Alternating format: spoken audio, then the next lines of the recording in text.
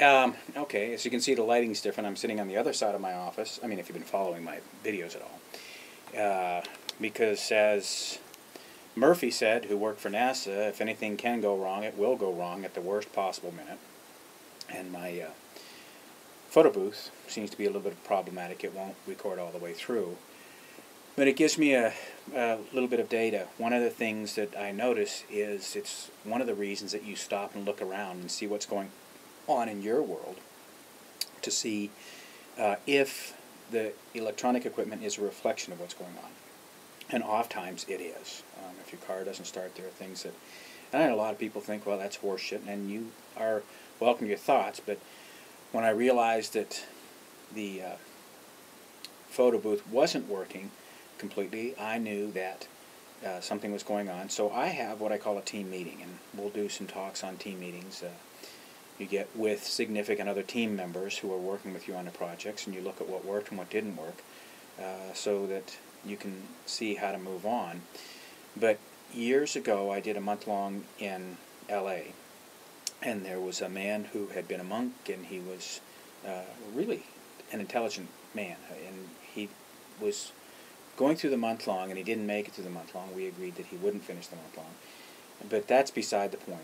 One of the things he said to me was he worked on computers and worked on networking and software and stuff like that, and he would be brought into offices to work on computers, and especially, well, only when they were broken, I guess. But he said when he walked into the office, he could discern whether it was a computer problem or whether it was a human factor problem.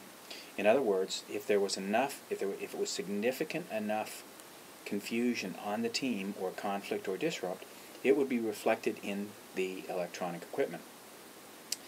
And Greg said, at that point he would say, look, here's your problem, and this one I can work on, the computer thing I can work on, but it's not a computer thing, it's a human factor thing, it's a management thing, there's something going on here, it's an electromagnetic phenomenon that's impacting the computers, and I can't fix that. But he had the capacity to discern that. Later on I worked with a man who is into the energetics of water, Fred Van Loo. He knows more about water than anybody I've ever met.